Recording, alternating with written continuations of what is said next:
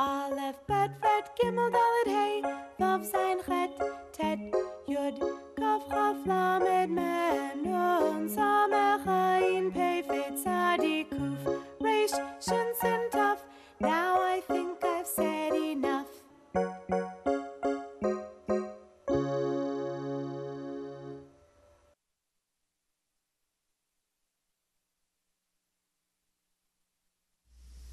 Welcome to another edition of From the Aleph Bet, a program for anyone of any age who wishes to learn how to read and understand Hebrew, especially the Hebrew that's used in the experience of Judaism.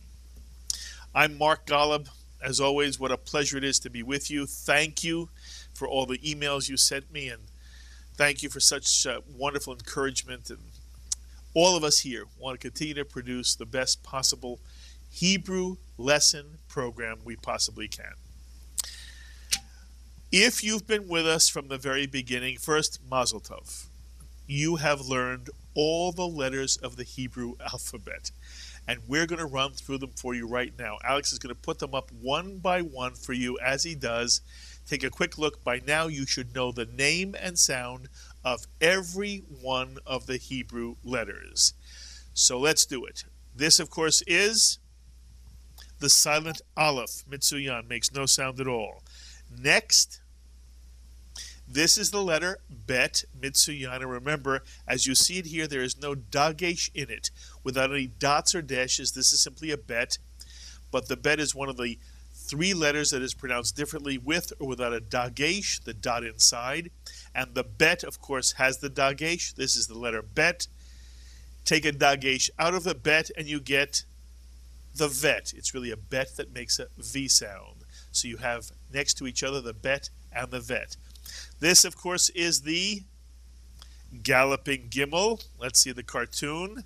Mitsuyan, somebody sent me a lovely email telling me they love the galloping gimel.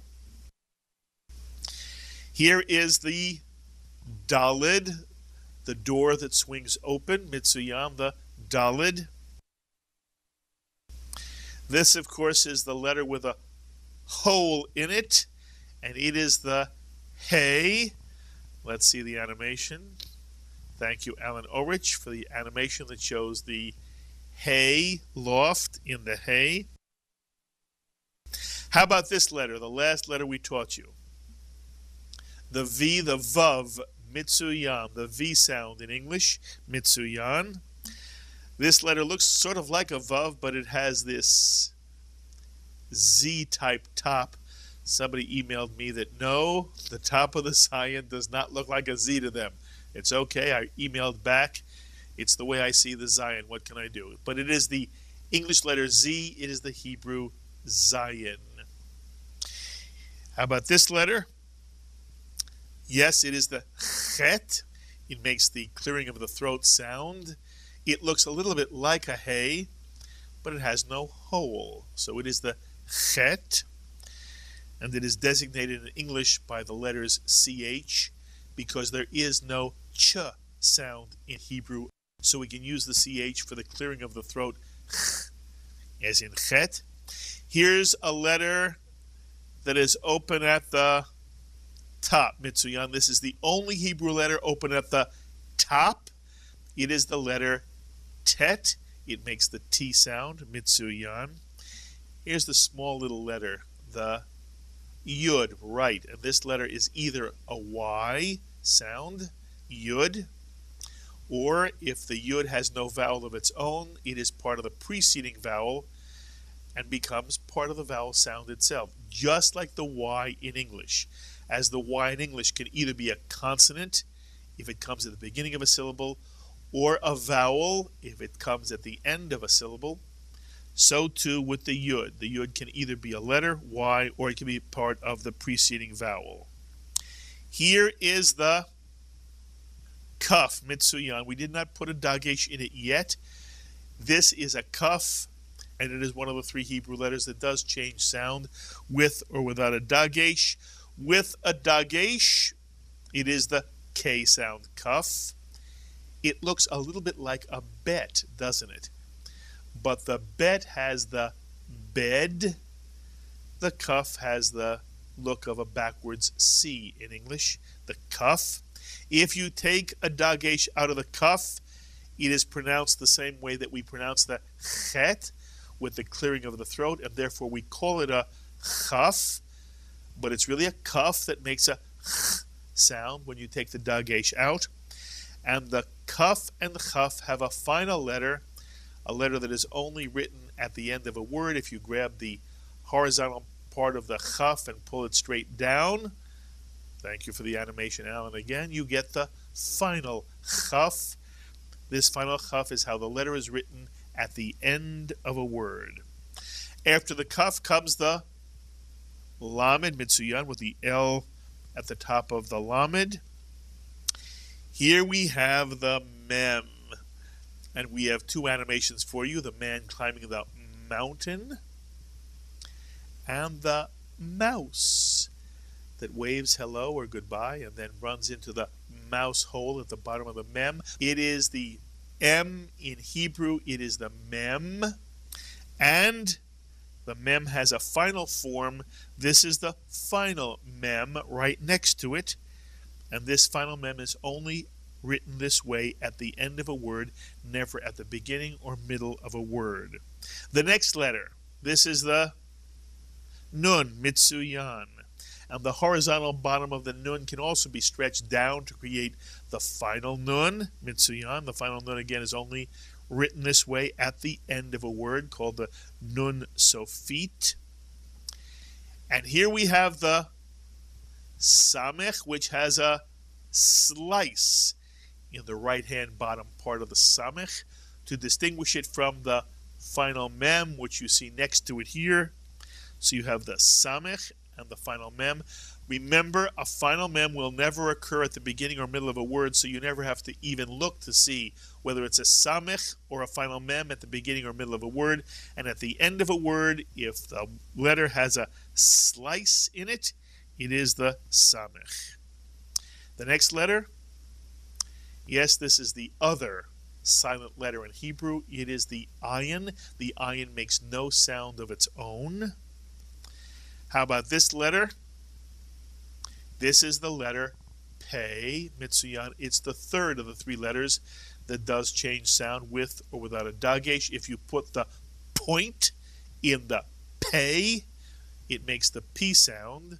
If you take the point, the dagesh, out of the pei, although it's still a pei, it makes an f sound, and therefore we call it a fei. The pei and the fei are the same letter, but it's pronounced differently depending on whether the pei does or does not have a dagesh in it. And there is a final form of this letter. Again, you pull the horizontal part down, and you get the final fei, mitsuyan. Is there ever a final pei? No. The final fei always ends a syllable, and if a letter ends a syllable, it generally does not have a dagesh in it, and therefore there would be no such thing as a final pei, only a final fei. But it's part of the same family, the pei, the fei, the final fei, all part of the pei family. And then we have the tsadi, mitsuyan, that makes the TZ sound, as in Mr. and Mrs. Cats, the ts sound. And if you grab the horizontal bottom of the tsadi and pull it straight down, you get the final tsadi. Again, the final tsadi would only come at the end of a word. Here is the only Hebrew letter with a cap. It is the kuf. The other way the English K is written in Hebrew, the kaf and the kuf, mitsuyan. And then you have the resh, mitsuyan, which is round in the corner, as opposed to the dalid, which we put up here next to it. The dalid is square in the upper right-hand corner, but the resh is round, the round resh. And then the very first letter we taught you, the shin, which reminds me of a ship with a dot over the right sail. And if you take the shin and you move the dot from the right-hand sail to the left-hand sail, it is a sin. shin, and sin. Mitsuyan. And the last letter of the Hebrew alphabet is the letter Tuf, the only letter with a big toe. Mitsuyan. And whether the Tuf has a dagesh or does not have a dagesh, the Tuf is now pronounced T in Sephardic Hebrew, the Hebrew that is spoken in the state of Israel, which is the Hebrew we're teaching you here on this program from the Aleph Bet, the letter Tuf. And those are all the letters of the Hebrew alphabet, all 22 of them in order. And you know, you hear them at the beginning of every one of our programs. They're sung in order. Let's listen now to the entire Hebrew alphabet. And as you hear them sung, Alex will bring the letters up for you. Aleph, Bet, Vet, Gimel, Dalet, Hey, Vav, Zayin, Chet, Tet, Yud, Kaf, Chaf, Lamed, Mem, Nun, Samech, Ayin, Pei, Fet, Tzadi, Kuf, Reish, Shin, Sin, Taf. Now I think I've said enough.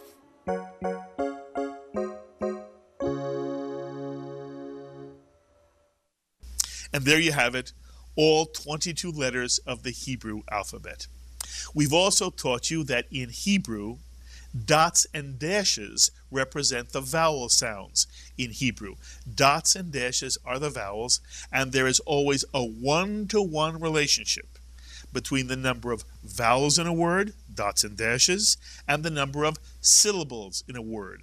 If a word has 2 vowels, it has 2 syllables. 3 vowels, 3 syllables. And of course, 1 vowel, 1 syllable. Always a one-to-one relationship.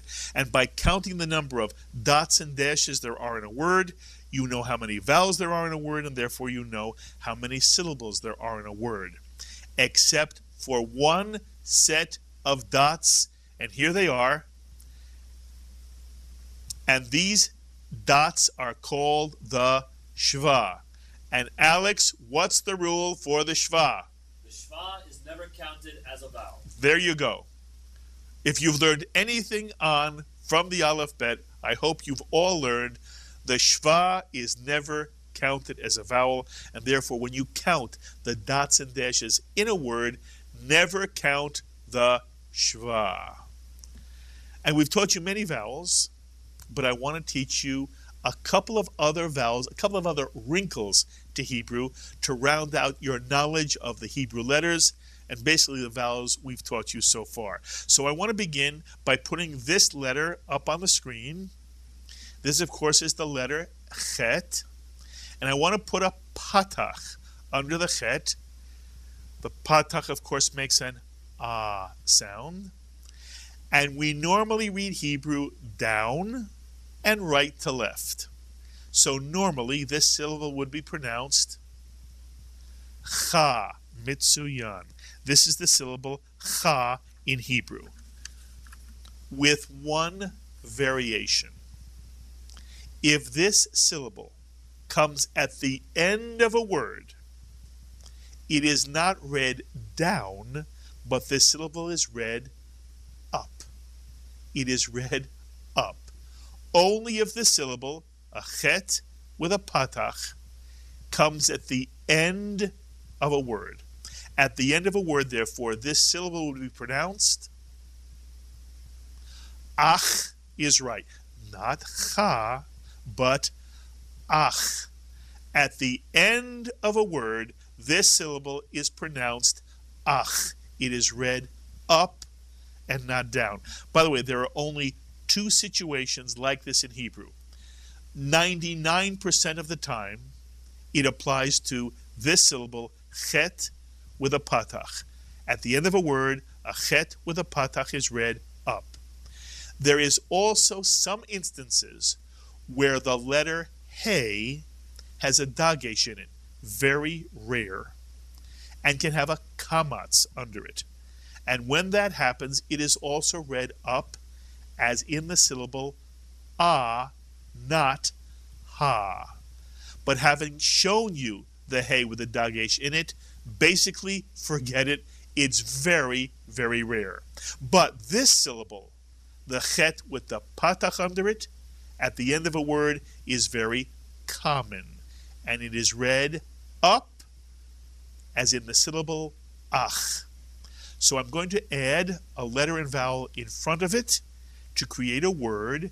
Take a look at this two-vowel and therefore two-syllable word ending in the syllable ach. Can you read the first syllable? If you said no, you are correct. The nun with a cholam chaser, mitsuyan. The first syllable is no. The second syllable is ach. Put the word together. Noach is correct. Noach. And Noach is a proper name. And if I say that, I'm sure all of you can guess what English name Noach is. You are correct. This is the man who in the Torah built the ark to save life from the flood in the book of Genesis. We call him Noah, but in Hebrew it is Noach, mitsuyan. So that's a two-syllable word that ends with the syllable ach. Now I want to give you a three-syllable word, and you will make me very happy if you can read this word and tell me what it means. You'll make me very happy. Take a look at this three-syllable word. You see three letters, and each letter has a vowel of its own, and therefore there are three vowels and three syllables. What is the first syllable of this word? If you said sa, you are correct. The sin with a kamatz. How about now the second syllable? If you said may, you are correct. The mem with the tsere underneath it. And of course you know the third syllable is ach, mitsuyan. Can you put the word together? You'll make me very happy if you can read this word. The word is sameach is correct. Sameach, mitsuyan, sameach. And you know what sameach means. Alex, what does sameach mean? Happy. Happy is correct. Mitsuyan, Alex. Mitsuyan, for all of you who knew that sameach is the word for happy in Hebrew. You can see the smiling face. And here's a phrase you've heard often, a Jewish phrase. The first word is chag, mitsuyan. Chag is the word for holiday in Hebrew. Chag sameach, happy holiday. It's one of the ways Jews greet each other on a holiday. You say to another person, Chag Sameach. It's Chanukah, Chag Sameach. Mitsuyan. So there you see this strange little exception in Hebrew where there's one situation that instead of reading down, we read up, a chet with a patach under it. Mitsuyan. I want to show you now a new vowel. Actually, I'm going to show you two new vowels, and I'm going to be honest. When I teach young people, this is one of the areas that seems to give young people difficulty, separating these two vowel sounds. Let's take a look at them. Here you see the patach, and after the patach there is a yud. So the question is, what vowel sound does a patach followed by a yud make? Of course, the aleph here is silent. The vowel sound is I, as in the word hi, hi there. It's the long I in English. It is the I. A patach and a yud make an I sound. And this is a very important rule for you to remember. The patach and the yud always make an I sound. Always. Doesn't matter whether it comes at the end of a word, in the middle of a word, at the beginning of a word. A patach with a yud always makes an I sound. Here, by the way, is the most well-known of any word with the I vowel in it. A one-syllable word, again with the chet. This word is pronounced chai, mitsuyan. And chai in Hebrew means life, mitsuyan. Chai means life. And very often you'll see people wearing a chain with a Chai on the chain. Chai representing life. And you should also know that in Hebrew, every letter has a numerical value based on its sequence in the alphabet. So, for example, the Aleph is number 1, the Bet is number 2, the Gimel is 3, the Daled is 4, the Hey is 5, the Vav is 6, the Zayin is 7, the Chet is 8, the Tet is 9, and the Yud is 10. And if you put the Chet and the Yud together, you put the 8 and the 10 together, and you get the numerical value of 18. And in the Jewish tradition, 18 becomes a lucky number, a lovely number, because it's made up of the two letters that create the word life. 8 plus 10, Chet plus Yud, makes 18. And very often when Jews give presents, especially presents of money, they will give presents in the multiple of 18. So very often you give $18 or $36 or $54. Sometimes you give 108, sometimes 118. But in any case, the idea here is to give something that has an 18 or a multiple of 18 associated with it. Even $180 is a lovely gift, 10 times Chai, as a gift at a bar mitzvah. Instead of $150, you give $180. 18 Chai, the idea of giving life to someone you love. In any case, when we put Chai back here up on the screen, you see the Patach plus the Yud always makes the I sound. Always makes the I sound. Here's one more word where the Patach Yud is in the middle of a word. Again, two vowels, so two syllables. The first syllable would be Mitsuyan, lie. Lie is correct. The second syllable, la, Mitsuyan. Put the word together, Lila, Mitsuyan. And Lila means night in Hebrew. It is the opposite of Yom. Yom and Lila, day and night. And of course on Passover, the word Lila is very common because we talk about why is this night, this Lila, different from all the other nights. But you see here again, inside a word, Patach plus Yud is the vowel sound I. And what about the Kamatz and the Yud? We know that the Kamatz also tends to make an Ah sound. What happens if you add the Yud to a Kamatz? And here's where it gets tricky. Because a Kamatz and a Yud is the only vowel that tends to really make two different sounds. Kamatz Yud makes two different sounds depending on where the Kamatz Yud comes in a word. At the end of a word, a Kamatz Yud always makes the I sound, just like a Patach Yud. So take a look at this word. Two vowels, therefore two syllables, because we never count the Shva as a vowel. The Shva under the Lamed is pronounced because it comes at the beginning of a syllable and under the first letter of a word. So the entire first syllable would be Lifa is correct. Lifa. Lifa is the first syllable of this word. How about the second syllable? Nai is correct because the kamatz with a yud at the end of a word is the same as a patach plus a yud. It is the vowel sound I. So this word is pronounced lifanai, and it means before me, or in front of me, either one. Before me, lifanai. But what happens if we add a vav to the end of this word?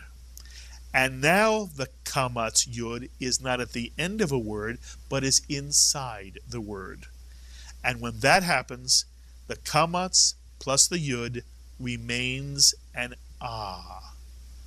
The yud does not change a kamatz inside a word. And therefore we still have two vowels and therefore two syllables. What would the first syllable be? Yes, it stays lifa, mitsuyan. But the second syllable is now nav, mitsuyan. Nav, as if there were no yud there at all. Nav. And the word as a whole becomes lifanav. So at the end of a word, kamatz yud is I, as in the word lifanai. But if the kamatz yud comes inside a word, it remains an ah sound, lifanav. One more time, lifanai, lifanav. And here's another word that has the difference between the kamatz yud at the end of a word or the kamatz yud inside a word, and it's a word you know. Take a look at this word first. We learned it last week. First syllable is mitz, mitsuyan. The shva under the tzadi is silent, and therefore you simply extend the syllable by that letter, adding the tzadi to the preceding letter and vowel to make one syllable, mitz. And if the tzadi has a shva, we know that a consonant must follow it, and therefore the second syllable here is vot, mitsuyan. That's a vav with a cholam chaser on top of it. Don't think it's an oat. It's not mitzvot. Oh no, it's mitzvot. And of course, mitzvot means commandments, mitsuyan. Now, what if we put the syllable kamatz yud at the end of the word mitzvot? How would it be pronounced now? There are three vowels in the word, therefore three syllables. The first syllable is mitz. The second syllable now is vo, mitsuyan. We wouldn't add the tuf to it because the tuf now has a vowel of its own. So the second syllable is simply vo. And the third syllable, tai, mitsuyan. The tuf has the kamatz yud, which makes the I sound at the end of a word. Put the word together, you get mitzvotai, mitsuyan. And just so you know, if you add a yud to any noun, it's like adding the possessive pronoun my to that noun. So if mitzvot is commandments, mitzvotai is my commandments, mitsuyan. And this word is pronounced mitzvotai. But what if we add a vav to this word, and now the kamatz yud is not at the end any longer, but it's inside the word? Then it simply makes the vowel sound of the kamatz ah. It does not change to I. So how would we read this word? Again, three vowels, three syllables. First syllable, meets. Second syllable, vo, again, the vav with the cholam on top of it. And the third syllable, tav. Not taiv, but tav. Whenever a kamatz and a yud come inside a word, the vowel makes the same sound as the kamatz itself, simply ah. And therefore, how would you read this entire word? Mitzvotav mitsuyan. And just so you know, if you add a vav to a noun, any noun, as a suffix, it's like adding the pronoun his. His. And therefore, mitzvotav means his commandments. Mitzvotai, my commandments. Mitzvotav, his commandments. And if we put one letter in front of mitzvotav, the bet with a pronounced shva, we get the word b'mitz vo tav, b'mitzvotav. And the bet as a prefix means with. B'mitzvotav therefore means with his commandments. And b'mitzvotav is a word you know very well because you've heard it in so many blessings. Asher kiddishanu b'mitzvotav vitzivanu, who made us holy with his commandments and commanded us. And then whatever the blessing then commands us to do follows vitzivanu. B'mitzvotav, a word you now can read and understand, with his commandments. And you now understand that a patach plus a yud always makes the I sound, but a kamatz plus a yud makes an I sound at the end of a word only. Otherwise, kamatz yud inside a word remains the vowel ah. We have come to virtually the end of all of the Hebrew nuance to teach you. We have one more vowel and some things to do playing around with the pronounced shva. And then our next lesson, that's what we'll do. We'll complete the very last of the Hebrew vowel sounds for you. We'll talk about the ways in which the pronounced shva can be recognized and how it works inside a word. And then you'll know every letter and vowel sound and the shva, so that you can pronounce any Hebrew word you see, and then we'll work on vocabulary so that you'll know the meaning of words that you see and use in your experience of Judaism. I hope you enjoyed that lesson of From the Aleph Bet, and remember, you can download lesson sheets and worksheets for every lesson of this series free of charge. Just visit the JBS website homepage at jbstv.org and click on the program icon for From the Aleph Bet. And then click on the very first option, From the Aleph Bet Hebrew Study Sheets. And for anyone who can send JBS a tax-deductible donation of $180 or more, we'll be pleased to send you the entire 20-program Series 1 of From the Aleph Bet on DVD, complete with a CD of lesson sheets and worksheets. JBS, expanding Jewish understanding, celebrating all things Jewish. Be well, my friends.